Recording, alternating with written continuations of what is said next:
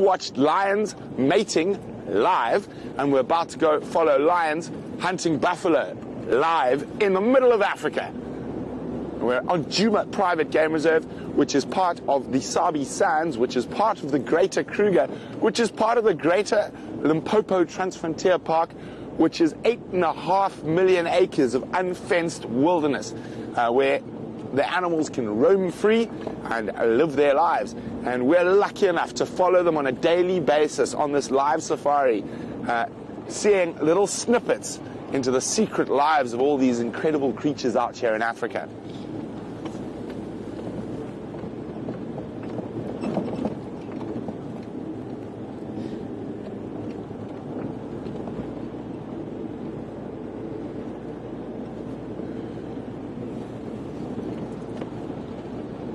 I wear my gloves. Oh, I'm too excited. I'm not going to worry about putting on gloves. Let's get to lions hunting buffalo.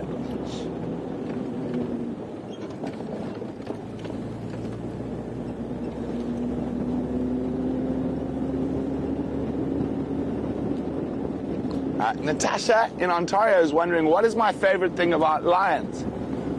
Oh, that's a very difficult question, Natasha. Because quite often lions are one of the less interesting animals to see in the bush because they sleep so much. But I think when they are active, there's very little that can beat the action that they give, whether they're mating or whether they're hunting. I can't, let me think, what is my favorite thing about lions? I love their roars.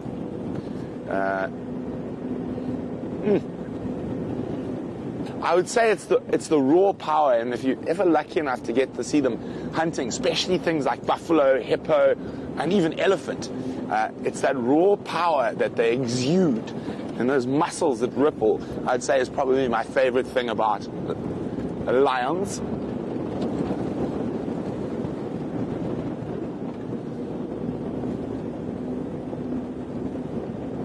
Whoa! Lions everywhere today. There's 3 female lions in Torchwood as well.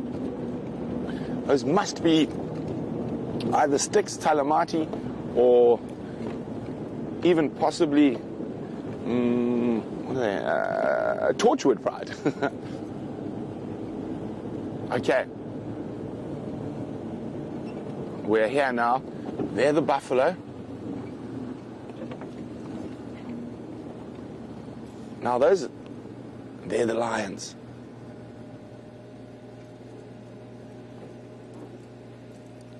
Okay, I think I'm gonna go around the other way. So we've got buffalo right here. If we look on our right, so there they are. Buffaloes, buffaloes, buffaloes. And not more than 50 meters away, watching them. Oh, I didn't even see her. Let me rephrase that. Not more than 30 meters away, I was looking at the other lions. There she is. That looks like amber eyes.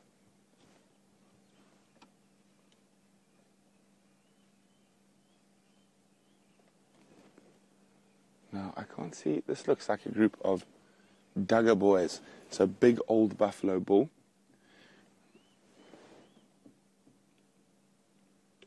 They're going to be watching to see if there's any one that's probably got a limp or showing a bit more weakness.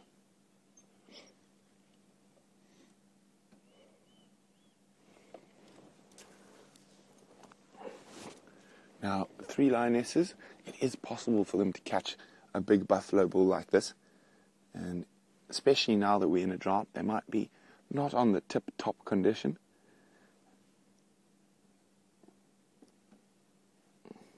So I want to ask Herbie something. Herbert.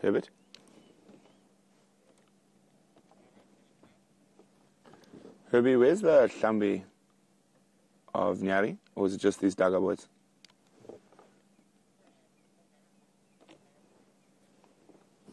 Copy, thanks. Oh, the cubs.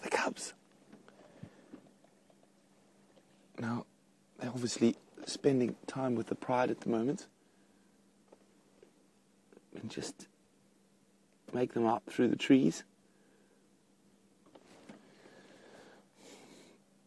Now, of course, if a buffalo happened to smell those cubs, they would try trample them. So you'll probably find the cubs will stay probably really close to where we are if the lionesses do decide to have a full go at the buffalo.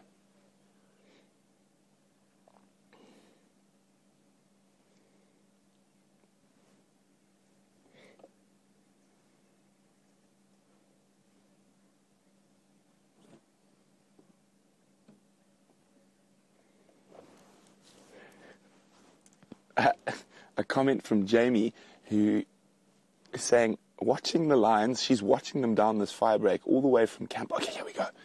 While Peter battles a gremlin. Look, she's just changed her body stature.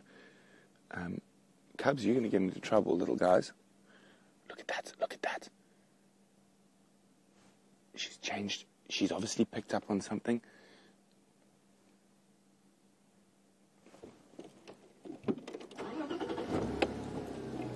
I'm just going to move back a little bit. And I'm going to put ourselves in a position where we might be able to see a lot of what happens. There's another lioness. So that's 1, 2, 3 that we can see. There could be 4 of them here. Now, if there are 4 of them, that could really increase their chances. Now, what I'm doing is I'm putting myself in a position where I think the buffalo are going to run. Now, when it comes to hunting big cats, having a little bit of cat intuition and putting yourself in the right place is the best way to see what's actually going down. So it's great being behind the lions, and that's why I wish Jamie's car was working, because if we could put 2 vehicles into this, it'd be incredible. Because we'd position ourselves so we've got 2 different views, but hopefully those gremlins are fixed shortly. Now I'm just going to sneak till I can see the lioness.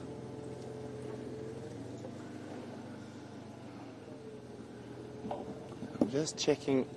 Also, I'm doing my own cat appraisal of the buffalo, seeing if I can see any weaknesses.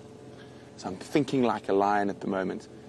So I'm saying, is there one with a limp? Is there maybe a slightly younger bull who's been left behind, who might be a little bit easier to catch?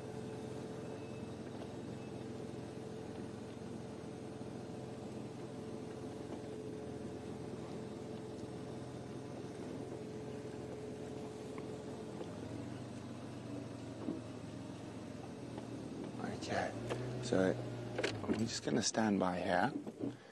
Now, look, she's coming towards them. Now, we know there's another lioness below that we can't see. This is Amber Eyes. Okay, you got it? Oh no, don't go for the one behind us.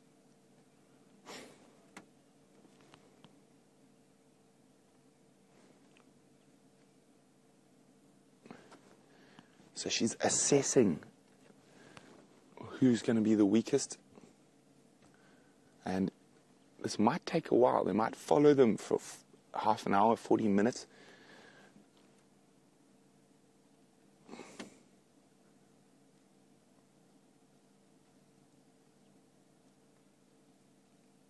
Now there's almost no wind.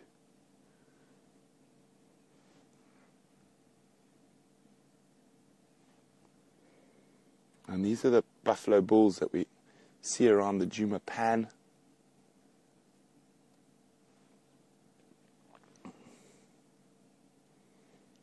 So that buffalo is a little bit separated from the others.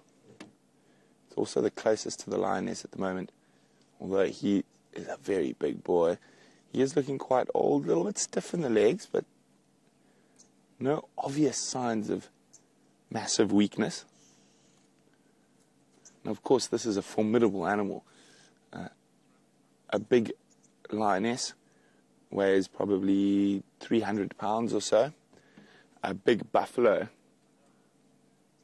weighs over 1,600 pounds.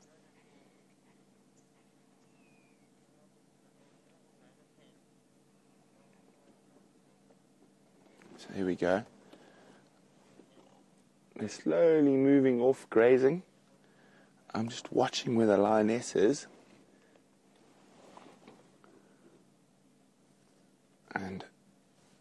It's, you know,